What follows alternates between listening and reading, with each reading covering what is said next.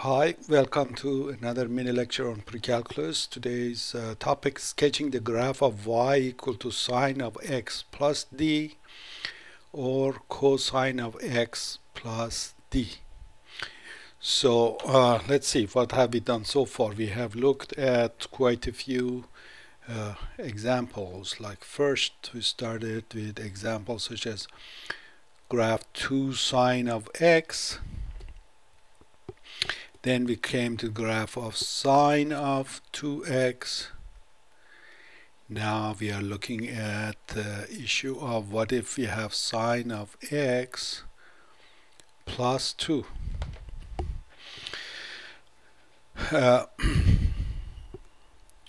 Same approach is being applied to all of them for graphing. We start with the graph of the basic function like y equal to sine of x. So for x giving us sine of x, we had these 5 angles which were giving us the basic picture. So 0, 1, 0, minus 1, 0, and we had a graph look like this. So it was 0, pi over 2, pi, 3 pi over 2, and then 2 pi. Pi over 2 we are at 1, 0, minus 1, and 0 again. So these were the 5 points that we were tracking all the time. By tracking these 5 points, we had a basic idea how does this function behave. Not all the detail, but essentially like the skeleton of sine of x. And we said doubling it meant we are stretching it. So 1 became 2, minus 1 became minus 2. Sine of 2x, we said that 2 compresses the picture by a factor of 2, so the whole cycle happens between 0 and pi. And now we are learning what happens if we add a number to the function after we are done with the function. So it's 2 added to sine of x. This effect is going to be rather simpler compared to the previous one. Adding a value to the value of a function simply lifts it or lowers it. So let me go ahead and show it on that nice app that we had. So we had so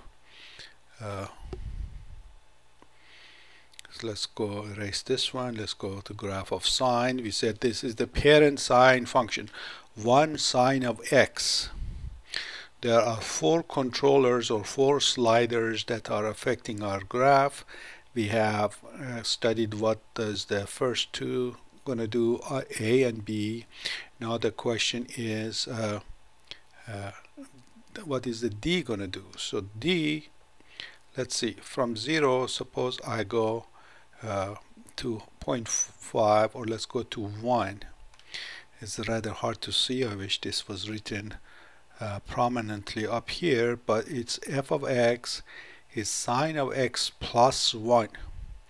Let's see what happened. Let me go back to 0. This was at 0.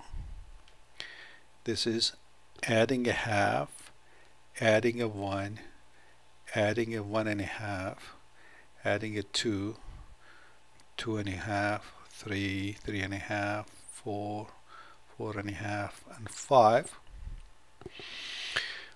But if I go in the other direction, so this was 0, nothing added, minus half. Let me bring this thing lower so we can see. Minus 1, minus 1.5, minus 2.5. So the effect of this number, this is the number that is showing up here. Let's go again. This is 0, nothing doing. Now we are adding a 1.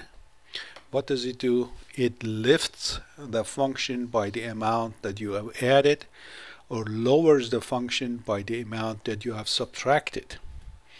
That's very simple to explain. Why is that? So if I have sine of x plus 2, what it does is that all the points gonna go lift up by 2. So if this was 0, it's gonna go to 2. If this was 1, it's gonna go to 3. 0 goes to 2 again. Minus 1, you lift it by 2, it goes to 1. 0 again goes to 2. So these are my 5 new points. And the graph of a function will be a wave that goes through these 5. So this is y is equal to sine of x plus 2. So it's just as simple as we made it there. So if I have, let's repeat this thing, if I have x going through these famous angles, 3 pi over 2 and 2 pi, and sine of x going through 0, 1, 0, minus 1, 0, then sine of x plus 2, you're just adding 2 to this, is 2, 3, 2, 1, and 2 again. Now, when we do this thing, the book says clarify where the midline is going to be. Midline is the line that is in the middle of the graph between its maximum and minimum. This is the midline that the Alex refers to in these problems. So we identify all the 5 points, if necessary, identify the midline and identify maximum, minimum, and then we are all done. So find all points corresponding to minima, that's the lowest point, maxima, highest point, within one cycle. Within that cycle, also point all the points that are along the midline, points halfway between maximum and minimum. Then click on the graph function button, graph a function button, I suppose. Maybe this one or whatever it is. So sine of x plus 2 is just what we were referring to. 0 goes to 2.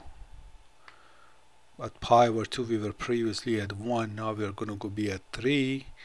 Pi, previously we were at 0. We are going to be at 2. 3 pi over 2 we were at minus 1. You add 2 to it, becomes 1. At 2 pi we were 0. We are coming back to 1. So the graph of the function is,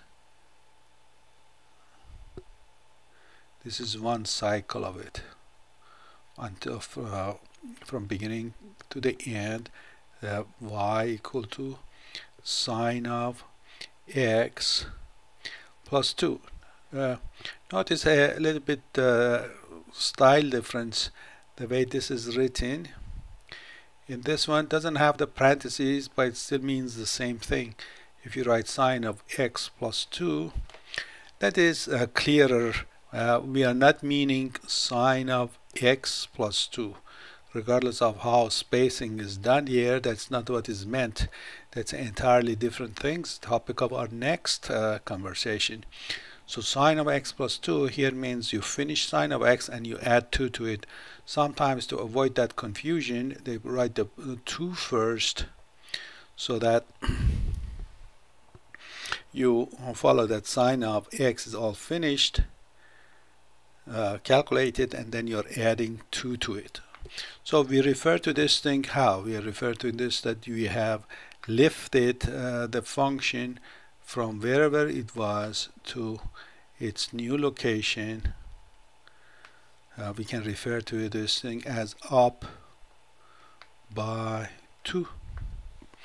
So this is a shift. It's a shift. It's also a vertical shift as opposed to the horizontal shift, and by a certain amount. That's just as simple as that. Here, sine of x minus 3, again, this means sine of x, and then when you're done is minus 3. Or if you want to avoid confusion altogether, that is what is meant here. So the graph of the original function is going through all these 5 basic points. Okay, now we are going to lower this thing by 3 units, so we are going to come down 3 units, 3 units, all points coming down 3 units. That's all we are doing here.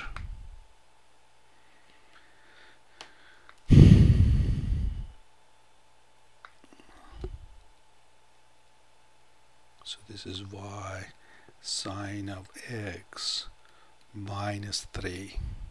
Okay, so as simple as that. And then cosine of x plus 2. What was the graph of cosine? Cosine started at 1, pi over to 0, at pi over minus 1, 3 pi over to 0, 2 pi over 1. So it looked like a wave of this type. This y equal to cosine of x. Again, this means cosine of x, and after you're done, add a 2 to it. Add a 2 means go up by 2. Up by 2. Up by 2.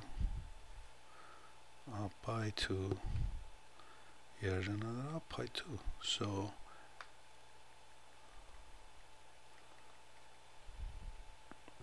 So you identify these 5 points. You click on the right spots, and then this is y is equal to cosine of x plus 2. The midline for this picture, midline is just this. You're essentially like you have lifted the x-axis by 2 points. That's the midline.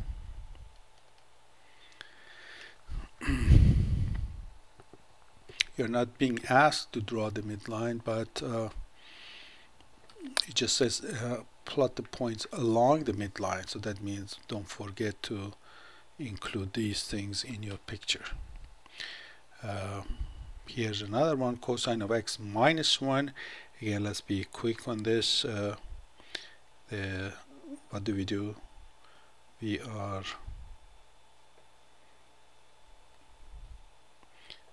going down by 1, so this is again cosine of x and then minus 1. This is the original. Now we go down by 1, down by 1, down by 1, down by 1, down by 1. So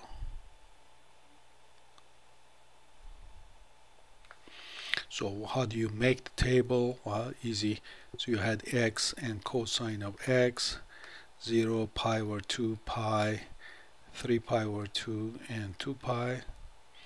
Your picture was 1, 0, minus 1, 0, 1. What is it that you're adding to this whole thing? It's cosine of x minus 1, simply subtracting 1 from these. 0, minus 1, minus 2, minus 1, 0. So 0, minus 1, minus 2, minus 1, 0. This is y is equal to cosine of x minus 1. So this was simple. Again, the main challenge is when we have all of these next to each other or combined, to have all of them at your fingertip. That's where the challenge is. So make sure you understand these things, every single one of these things. This particular type of problem you should be able to do under 30 seconds, quickly done. Later on, when we have all of these possibilities at the same time, that is where challenge starts. Okay, until next time, good luck and God bless.